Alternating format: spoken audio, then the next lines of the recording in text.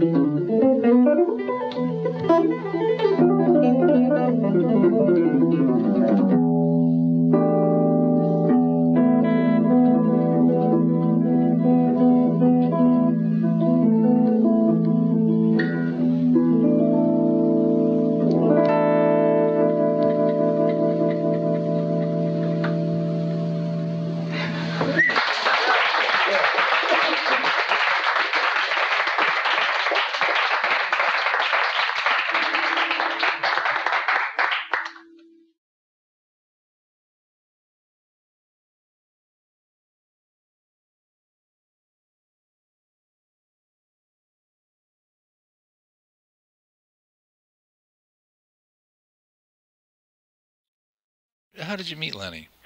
I met Lenny through John Knowles in Nashville. Lenny was staying in Nashville. George Dauphiné, who had Dauphin guitars, they made and by the way, they had a 7-string nylon string acoustic that they dubbed Lenny Breau model, and Lenny did some promo for him and stuff. And I was friends with George and partners with George, so I was in Springfield at the time for a couple weeks getting ready for the show. We drove down to Atlanta, and on the way down, we went through Nashville. Well, Lenny was staying with John at that time, so that's where I kind of met him, and then I went on the next morning. We went on down to Atlanta and set up and got ready for the show. 2 days later, Lenny and Richard came down to the show. You know Richard Cotton? Mm-hmm. Okay, Richard and Lenny came by my booth at the Namm show in Atlanta, and we decided to build him this special 7-string guitar. Right. And he'd been experimenting with 7 strings. And he had some ideas, and Richard was kind of helping him because Richard's a good player, and he knows a lot about guitars because he was a guitar store owner, and he knew some things about it anyway. So then I started talking to Lenny about this 7-string guitar I was going to build him, and I did, and I built it. It took about 8 months or so. Okay. Now, was he really hip to guitar construction, or did he just have sort of vague ideas that he put to you and you actually translated it back to him? I mean, it's sort of that way. He wasn't real guitar technically educated. He knew what he wanted, but he didn't know why you couldn't do it this way and you had to do it this way. He didn't know why necessarily, right. So, he wanted a steel string electric with a high A on top. Right. Like a Les Paul with a high A on top, sort of a thing. And you can't do that with a regular scale length. So I had to shorten the scale length up to like 22 3/4. So you want to tune that string up to an A. If you have a regular scale length, it's too long, and your string won't. It'd be like taking your first string and tuning it up to a high A, which is a fret first string. You get up to about the G, maybe the G sharp, you get towards the A, and boom, it snaps on you. Okay. So you had to shorten the scale in order to get that high note. Right. Okay. See? It has some features like recessed controls on it. And that. Was that Lenny's idea? Those kinds of things? He liked that control. He liked the volume control being those. Because I went to great lengths to get that.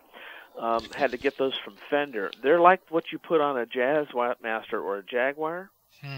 All it is it's just a potentiometer turned on its side, and the knob is like a thumb wheel and comes up, and rises slightly above the surface, just like on a Jaguar or a Jazzmaster. And when he could move it back and forth with his little finger and get kind of a tremolo thing. Oh, okay. Turning the volume up and down. Okay. Or the tone. See, Right. As opposed to a knob, you can't do that. You can't just rub your finger up against it and have it go back and forth as easily as when it's a thumb wheel. And so he liked that. So I went to all the trouble to getting that kind of hardware. I remember driving up to a Fender when they were up in Fullerton at the time and acquiring the electronics. Did he have any idea about like neck width or anything like that? I mean, I know it would have to be wide to accommodate the 7-string, but did he say... It was wider. Yeah, actually, Richard Cotton worked that out with me. Oh, okay. See, Richard did know about stuff like that. Right. So he gave me some measurements, and actually all it was just a pretty wide neck, like a classical, maybe a little bit narrower than a classical, but add the 7th string. So you just make a regular 6-string classical width neck, and then add on whatever the thickness of the distance of 1 second to 1st string again. So it had quite a wide neck. It had 2 pickups, that guitar? Yes, Seymour Duncan made the pickups for me. Okay. And that was probably another thing that Lenny didn't know a lot about. But no, he didn't know anything about pickups. Not a gearhead. Not a gearhead, no.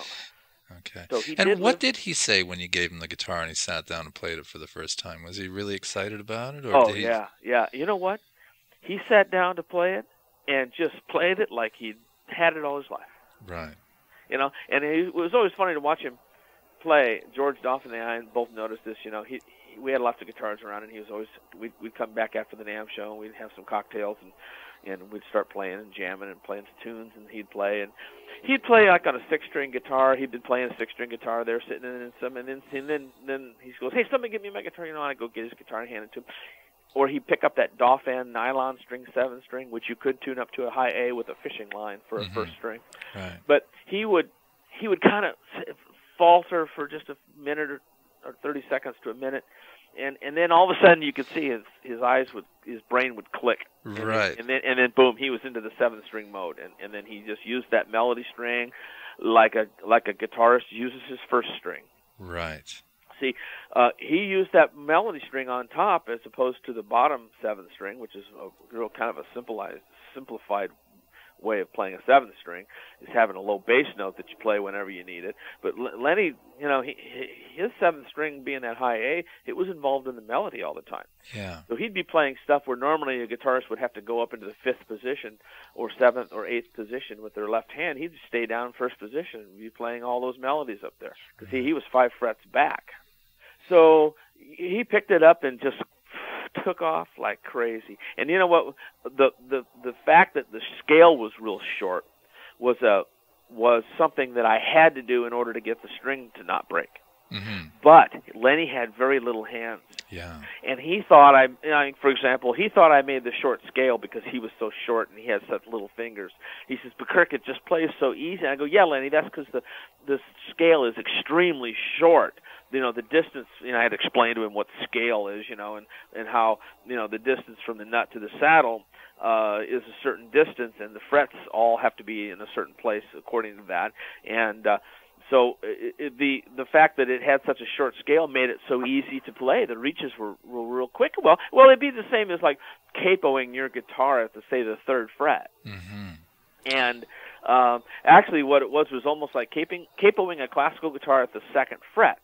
And you know how easy it is to play. All the stretches are a lot closer at that when you do that. Yeah. So he was really impressed with how easy it was to play because of the short scale, and that sort of served two purposes. In other words, it made it easier to play, and it made it possible to achieve the high A. So yeah, so it was it, man. He just flipped out and just played that guitar and loved that guitar. I mean, he could play anything on that guitar. He said, "I can't really play other guitars anymore now, really. I mean, I can, but, it's not my instrument anymore. This is my instrument, which is the short scale high A." I was making him, when he died, a new guitar. Yeah, it was a double neck.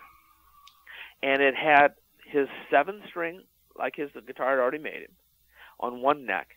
And the other neck was like a 12-string, 6-string guitar, but the strings, like on a 12-string, are grouped close together in pairs of 2. Right.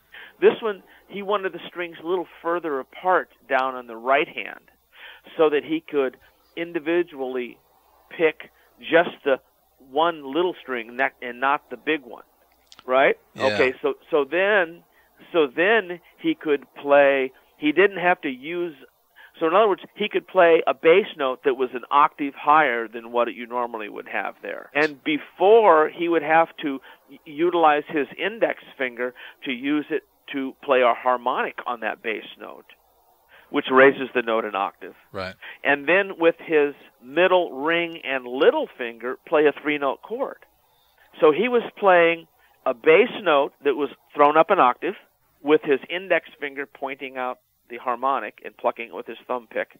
Right. And then the upper 3 notes of that 4-note chord were his other remaining 3 fingers. I get you. Little finger, right? Well, if I made that guitar that was like a 12-string, he wouldn't have to get that harmonic note on the bass. It would be already an octave higher, and then he could play a 4-note chord on top with that bass note being an octave higher. Not too much different than that Nashville tuning. Yeah. Sort of like that. So yeah. He was onto something there. But never made it. I mean, I made the template and I got the wood and all that stuff, but he died before I ever got started.